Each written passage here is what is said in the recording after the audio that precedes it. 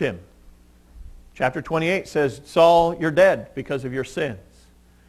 Christians often postpone judgment until the final day and the end of time. We don't like to think about judgment happening to us as we go through life. In fact, as we all know, you can't get into heaven without wearing a suit. I was looking at that picture too going, that guy has a suit on. You can't get into heaven. God will judge all the rest of us for not wearing a suit. Paul, I think you're the only one with a suit on. You get to go. Today. No, not today. Not today. Okay?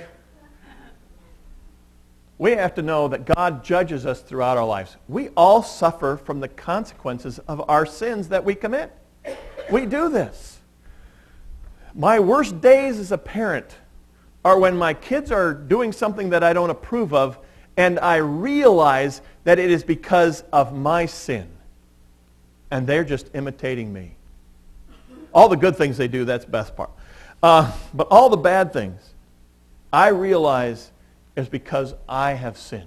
And if I had been a better dad, if I had been more loving, if I had been more faithful, if I had been all those things that I knew I should be, I wouldn't have had those days.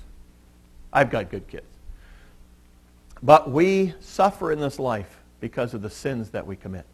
On the other hand, God offers us, through the good news of Jesus Christ, through the Word of God that we have, He offers us hope and grace.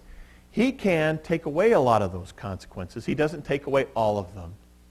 He offers us forgiveness from sins. He offers us help for the journey. He offers us help in our day-to-day lives. And He helps us overcome those situations so that we can continue on. David committed horrible sins. He had to suffer some of the consequences for those. But on the other hand, he was a man after God's own heart, and he loved God, and God blessed him. Saul, the kingdom was taken away from him. David, the kingdom was given to him.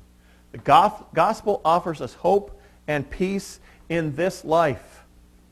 He offers us direction. He offers us counsel. He offers us a way out in a lot of situations where we cannot see a way out. By rightly relating to God, here and now, we prepare for loving Him eternally in the hereafter. We need to love God now so that He will love us then. We need to obey God now so that we can walk right into heaven without any problem. We need to clean up our act now so that we will be prepared for eternity. The way we die is related to the way we live. Saul died afraid, alone, having to kill himself to avoid further harm.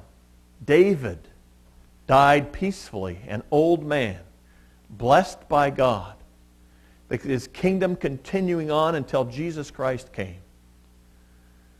If we live rightly now, we can prepare for the way that we die. Let's pray. Father, we pray that you would help us to live now the way you have called us to live, the way you have asked us to live. Lord, we pray that you would help us to see your working when all we see are the rocks on either side of us, pressing in and no way out. Lord, we pray that we'll be able to trust in those situations because we know that, poof, you can make all things good overnight. In the meantime, Lord, we pray that you would be creating faith in us, that you would be creating love in us, so that we would be prepared for the next life by being prepared in this life. Thank you, Father, for loving us and forgiving all of our sins and taking away a lot of the consequences of our behavior.